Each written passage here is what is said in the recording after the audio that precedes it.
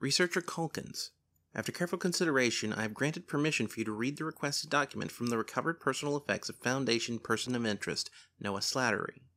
When you're ready, notify the on-site Director of Containment and you'll be escorted to the proper room. This is a line item authorization, meaning you will be allowed to view this document once for a maximum of 60 minutes.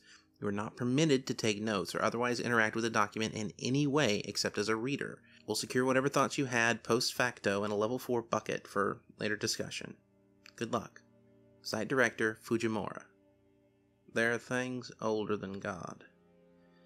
An affinity for pedantry or just plain cynicism might convince a person to assume that I mean God or his other facsimiles are a social construct, and that mankind invented him more than he or she or it invented us, or some other clever trick of wordplay and psychology.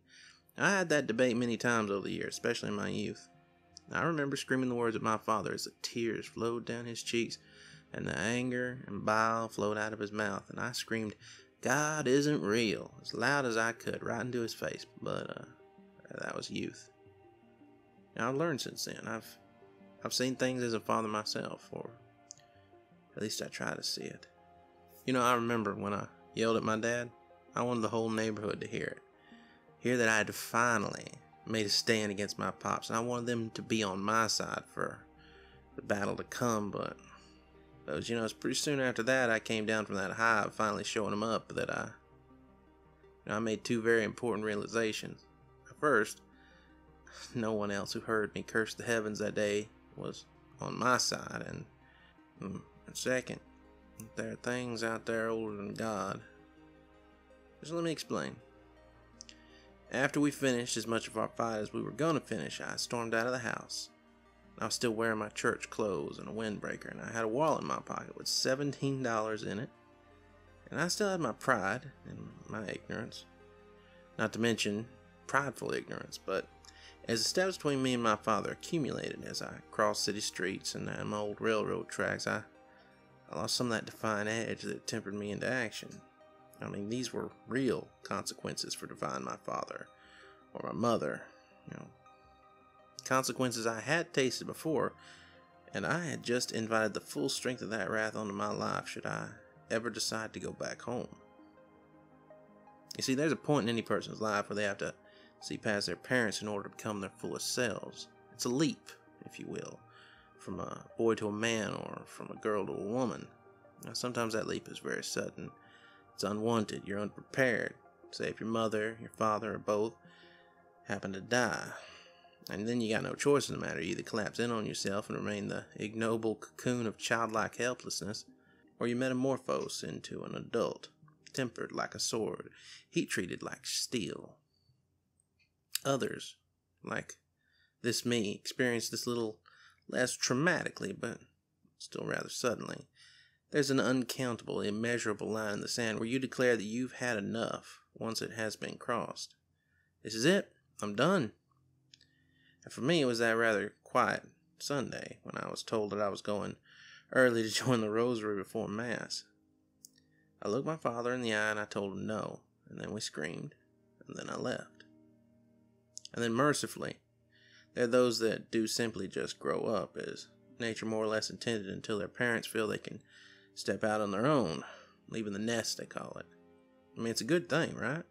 Everyone is bittersweetly sad, but generally for the best, or at least we say so.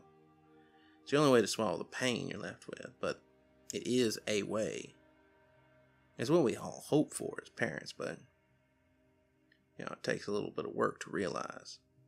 And then, of course, in the distant future, after many days or years have gone by, you have your own son or your own daughter, and now you're a father or a mother. Your child looks up to you with their brilliant, innocent, worshiping eyes, and you see all the infinity of his or her possibilities reflected back at you. You can give them that. You have that power as a parent. They'll be the way you never had a chance to be. They'll be raised with the love you were preached about, but never really felt.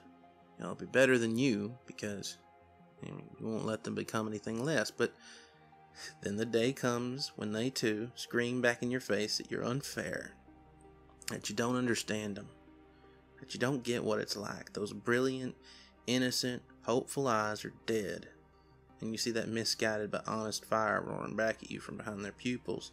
Fire, the passion, the hatred that you too once felt. You can't hate them for it, even though it hurts. It's your son, or your daughter. And then the lesson sinks in. It hits home just how the more things change, the more they stay the same for you and for everybody else in the infinity of creation.